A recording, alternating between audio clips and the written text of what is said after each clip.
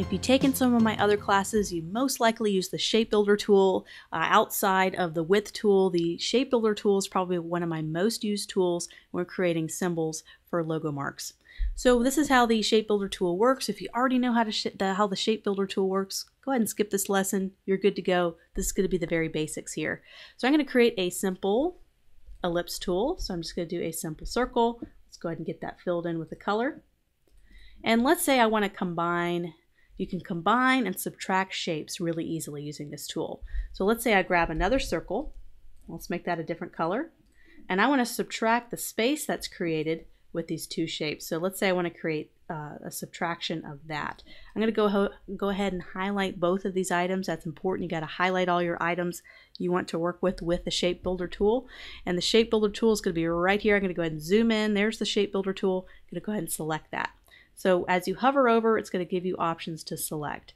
So what I'm going to do is I'm going to do a subtraction. So if I don't press anything, you see that addition sign is going to add. I can click on this and I can add those two shapes together as one shape, which can be very handy when you're doing complex logo design symbols.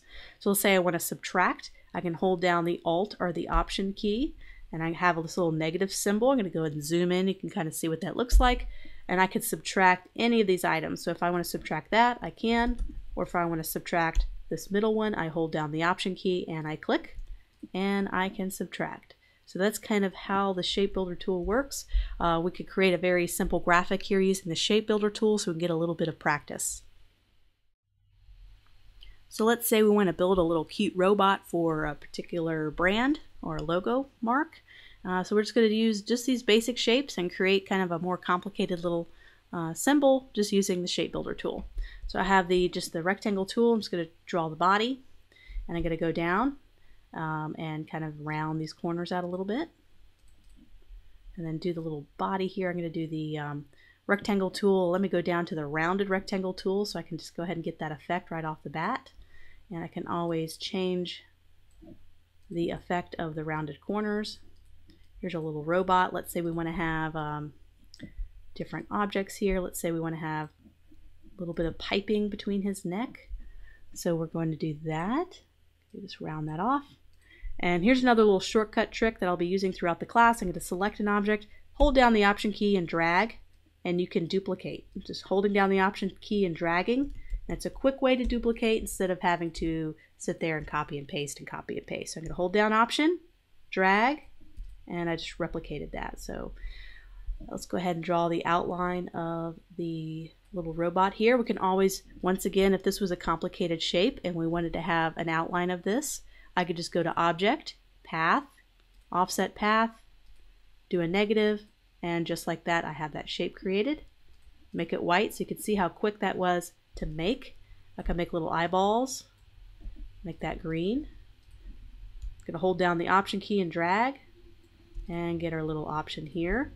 We can of course add little details. I can go, instead of having to copy and paste the circle and make it a little bit bigger to add kind of a stroke effect, I go to Object, Path, Offset Path, do an addition. So I'm going to take away the subtraction sign, make it a little bit bigger, and click OK. So now I can make these white. And there we go. I just had a little stroke there. You can also just do a stroke. But once again, sometimes with complicated objects, strokes don't always work, but sometimes they can. Kind of change the shape of the body here, make it a little more balanced. Okay, we can just kind of click and drag since I already like the shape, create little legs, or we can just go ahead and copy and paste these little items here. I can just do an Option, drag, and then I can just do Option, drag. So we have our little guy here, not too exciting, but just kind of showing you what we could do here. So here's what I did to kind of create that shape. So you can go down and you can just do one of them. You could do all of them right here, or you can go up here to the shape option up here and you could just change one side. So if these are all linked, so those are all linked, all the sides are going to change together. But let's say I just want that top corner to be rounded. You can unlink it, and I'm just going to do this top right corner right here, and I'm just going to increase it to kind of create a little bit of a shoe there. And then I can just copy and paste this or do Option, drag. and reflect it. So just go to Object, Transform, and I'm just going to reflect. I use that a lot. I use reflect a lot when I'm trying to do symmetrical type of designs. Zoom out, there's our little robot. We could do arms, we can go all detailed, but we'll just kind of maybe add some buttons. All right, so there's our robot. So how do we use the shape builder tool to punch all this out? Because right now, if I were to draw a background, let's say it's a dark blue background, I'm going to right click, send this all the way to the back layer. So right now we have a problem because we have this white. We really want that to be punched out. We want that to show the background behind it. So this is where the shape builder tool really comes in handy. We can make this kind of one object and fuse it all together. So here's what we're going to do. We're going to try to start with the top. So we're going to have our main shape here. So with the shape builder tool, you want to select all objects that you want to be involved. So I'm going to go ahead and select the entire head.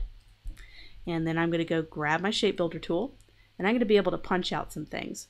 So I'm going to hold down Option or Alt, and I'm going to punch out the eyes and punch out this. So you can see how I was able to make kind of punch that out. It's all transparent there, which works really nice as a logo symbol. And same thing for this. Let me make sure I reduce that a little bit. And a lot of times with the shape builder tool, it doesn't like strokes very much. So what we can do is just go to Object, Path. We could just outline the path or outline the stroke there, and we can go ahead and select everything we want to be involved. So just the body, and then we're going to get the shape builder tool. I'm going to punch all these white portions out just like we did the head, and just like that. And eventually, let me go ahead and make this white. There's a little robot symbol. So eventually we want to join all these together because right now they're separate elements. For right now, you could just simply right click and group, and you have yourself an element here. But let's say I want to fuse this all as one object. For whatever reason, we want to create a stroke or a drop shadow or something where we really need them all together. You can join and fuse all those together with the shape builder tool. I'm not holding down Option because I want to add. This is addition. And all I am is going to select all the little objects here, select them all, and there we go. It's building a shape. So, there's a lot of different things you can do with the shape builder tool. There's our little robot we created. We're able to punch all those little items out, which comes in handy because you never want to have to use white ink if you don't have to. You want to reduce the amount of colors that you have to use. You can also use the shape builder tool with typography. So I have this little active typography here. I'm going to right click and I'm going to create outlines. I'm going to select both objects, both the background and the green test kind of lettering. I'm going to go to my shape builder tool and I'm just going to hold down Option.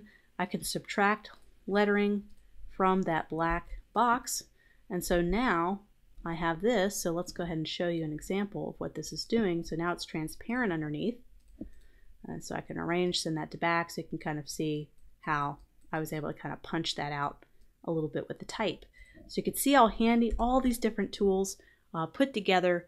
If you master the width tool, the shape builder tool, the offset path tool, the grunge effect, and using layering masks, if you can kind of really get comfortable with what we went over in this section, you'll have pretty much all the basic tools and knowledge you need to create all the logos we're going to create in the rest of the class. So now that we have just some basics, we got everything set up, we kind of went over some basic tools, we're ready to create our first fully fledged logo.